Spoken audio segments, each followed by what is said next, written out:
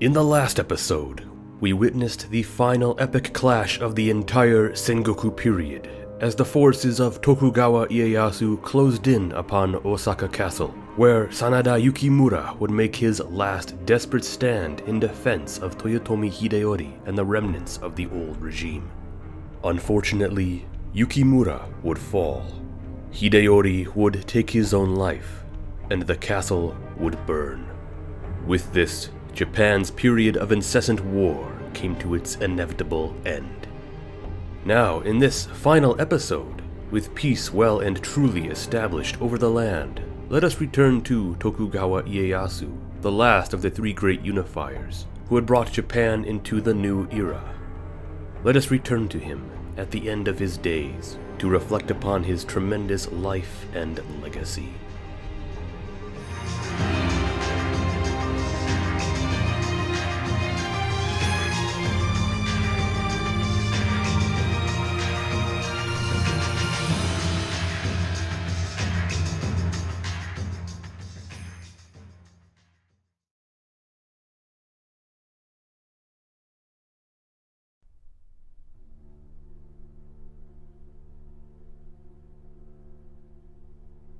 After the last shot had been fired, after the last blood had been spilled, after the last rebel had been executed, through the ashes of Osaka Castle, the Sengoku period was over. Tokugawa Ieyasu, the great and old samurai leader who had previously fought his way to his total domination of the country in the year 1600, had now, 15 years later, finished what he had originally started. After the Battle of Sekigahara in 1600, where he had swept aside all those who had sought to stand against him, Ieyasu had crushed the opposition who had loyally supported the Toyotomi regime in the wake of Toyotomi Hideyoshi's death, leaving only Hideyoshi's young son, Hideori, as a surviving holdover of the previous ruling family.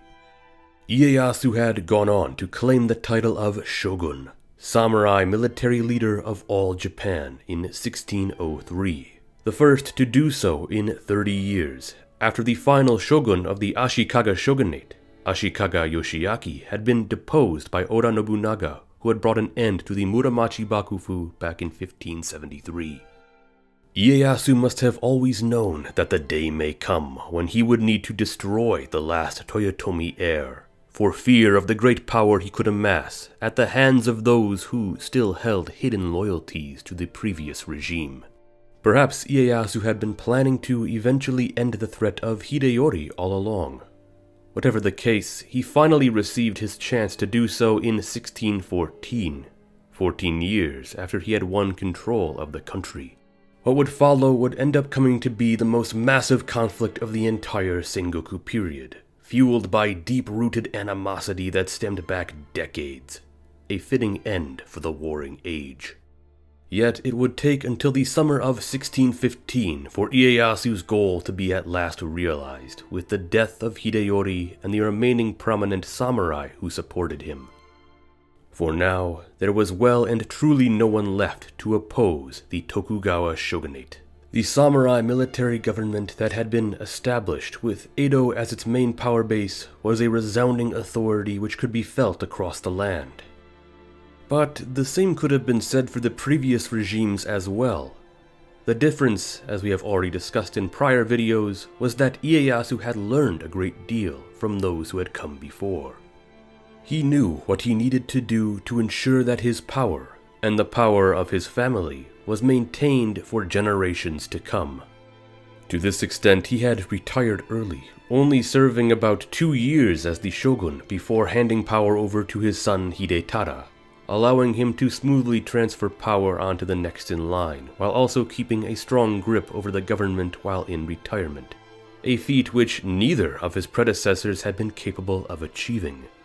He contented himself with the peace he had established, through the walls and the chains that bound the country up under the rule of his family, the mighty institutions that he had not only carried over from the previous regimes, but also expanded upon to ensure that the country would not fall back into chaos. And to this end, he went on quietly into the world he had forged, drifting into the last months of his life, as if having finally accomplished his goals, his time had come to an understandable conclusion.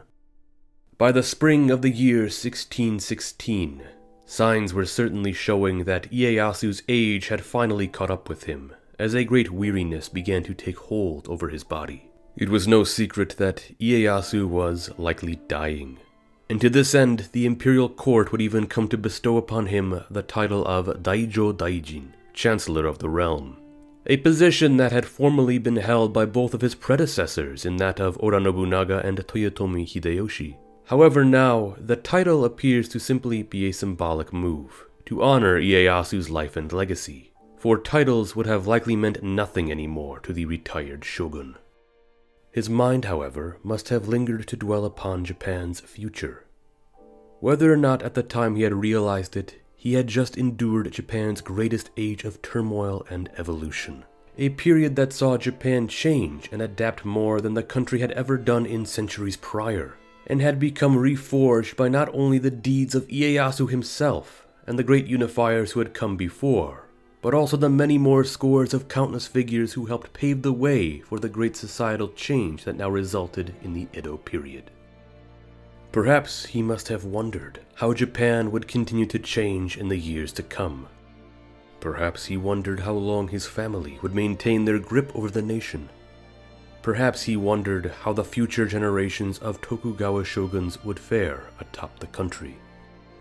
Although he and his son, the current shogun Tokugawa Hidetada, had both survived the Sengoku Jidai, what would the face of future shoguns be without living through an age of war?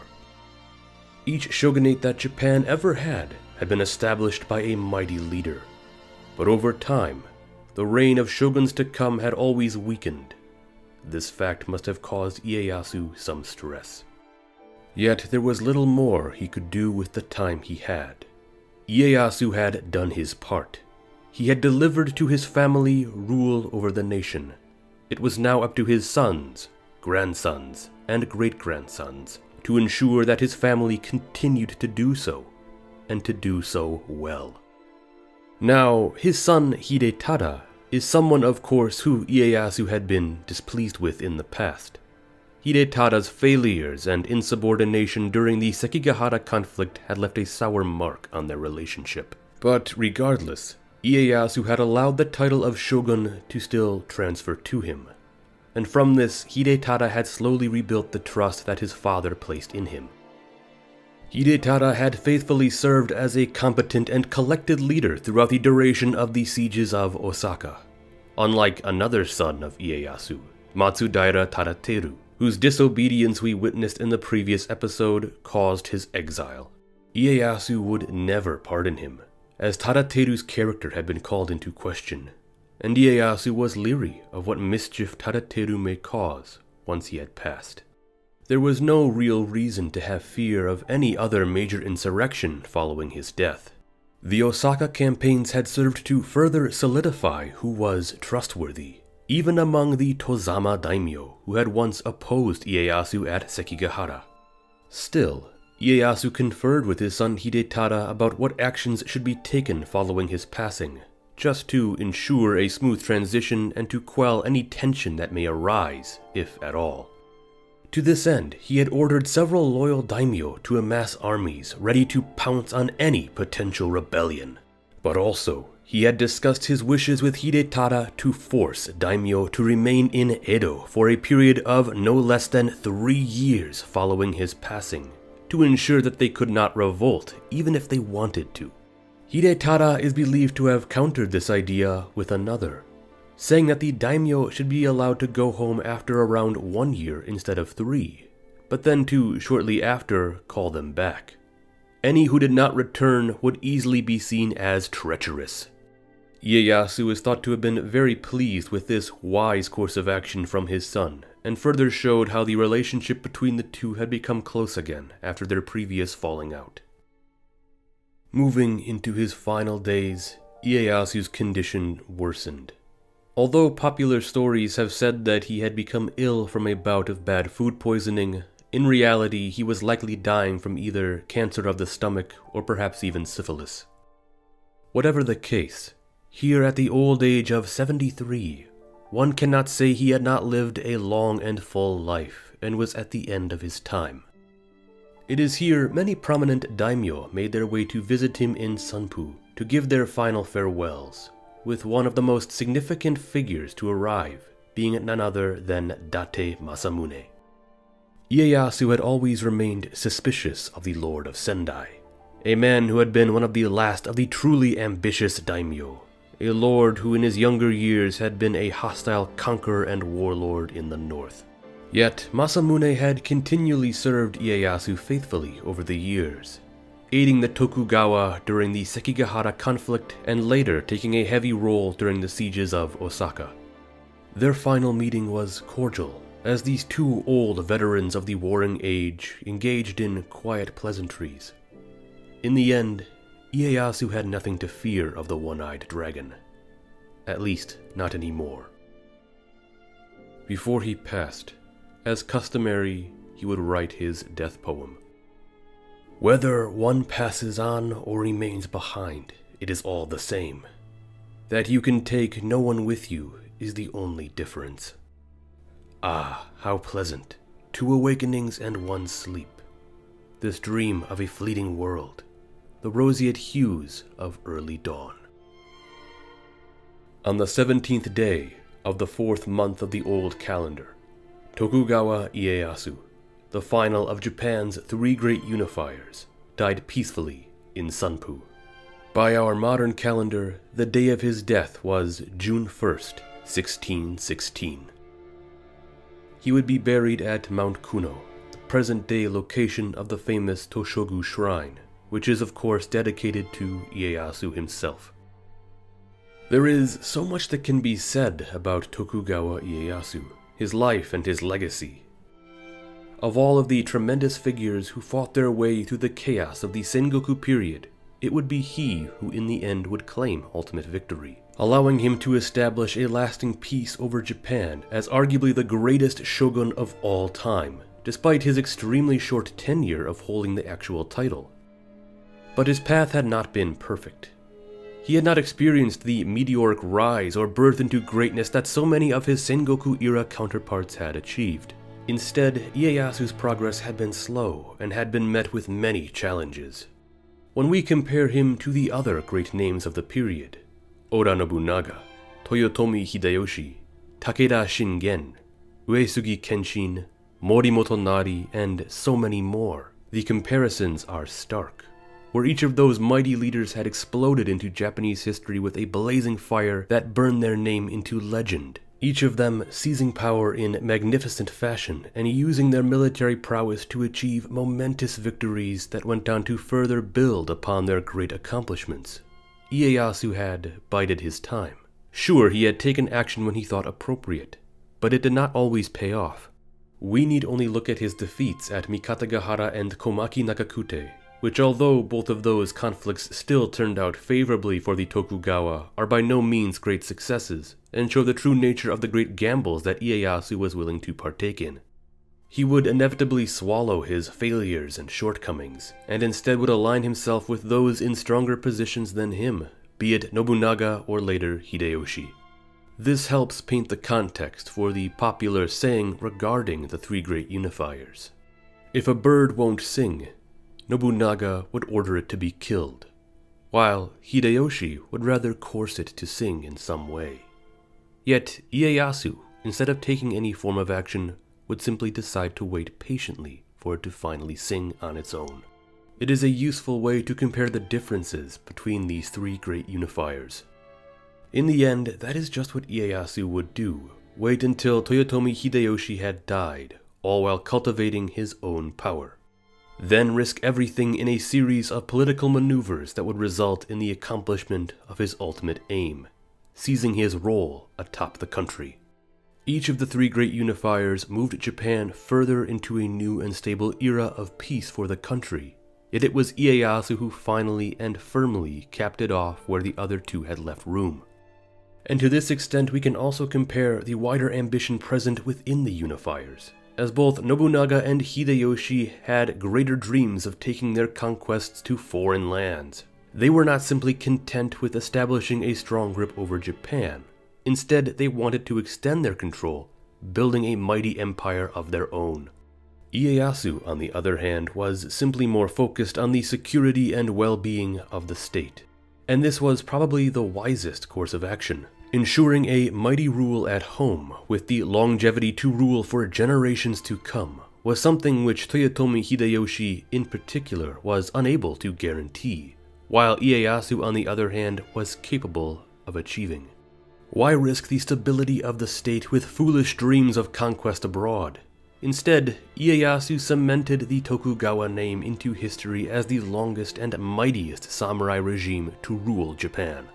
A man born into the midst of the warring Sengoku period, who stood alongside its greatest leaders and warriors, who fought through many of its most significant battles, and who would in the end have the strength and wisdom to create an unprecedented age of peace and security. One largely set in motion by those who had come before, yet so skillfully guided into reality by a man with the ability to solidify this dream. With the death of Tokugawa Ieyasu, we see the death of the final great unifier, leaving behind the warring age of the Sengoku Jidai, and moving onward and upward into the prosperous years of the long and relatively peaceful Edo period. So ends the story of the samurai great names who fought over power for roughly 150 years as Japan evolved into a new and stable nation. So, what can we learn in this last episode?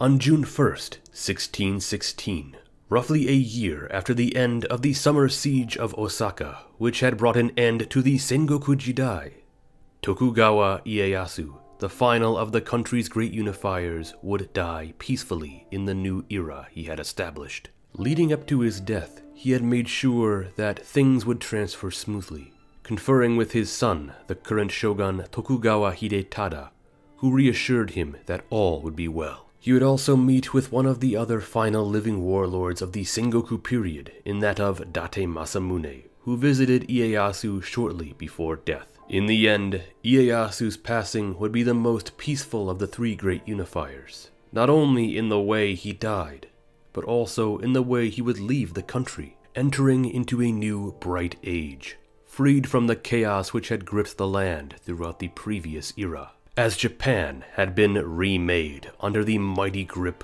of the Edo Bakufu, the Tokugawa Shogunate.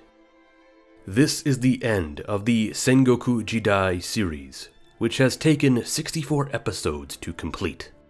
In the coming weeks or months, I will create compilation videos to summarize not only the end of this chapter, but also the entire period itself. But don't worry, I am not fully moving away from the Sengoku Jidai, despite the fact that I also wish to move on to cover the Edo period. Rather, there is still plenty more to discuss in terms of the Sengoku period. More battles, sieges, and figures which I did not give a proper spotlight to, as well as a number of older episodes I would like to update. There is always more to come, but for now, I want to say thank you for being here until the very end. This is the series I set out to make when I originally started this channel, and finally now, we have concluded it. You have my eternal gratitude for following along all this time as we covered the story of this fascinating age of Japanese history.